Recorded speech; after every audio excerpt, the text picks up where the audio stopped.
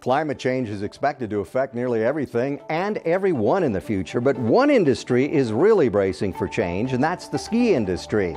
Some projections show by mid-century the U.S. could see 90 fewer days below freezing every year. Some scientists think that could lead to a 50% shorter ski season. So what could skiing look like in the future? Well, most resorts are likely going to have to try to compensate for less natural snow by improving snowmaking and snow grooming.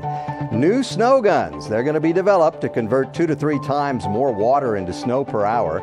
New and improved GPS-guided snowcats will distribute that snow to areas that need it most, feed the data to the automated snow guns to fix shallow spots immediately.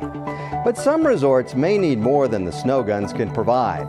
They could turn to new and improved cloud seeding methods. Those are generators like this, delivering advanced seeding materials into the sky to produce snow from water droplets.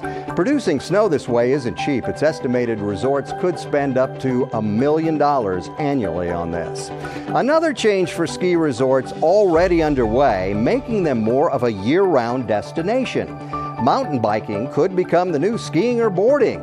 Other warm weather attractions would help diversify these revenue streams. And finally, ski resorts are starting to do their part in climate change. For instance, Vail Resorts has a commitment to zero. The goal is to achieve a zero net operating footprint by the year 2030. And that means zero emissions, no waste to landfills, zero impact on forests and habitat, renewable energy, and energy efficiency. They are on track to meet that goal.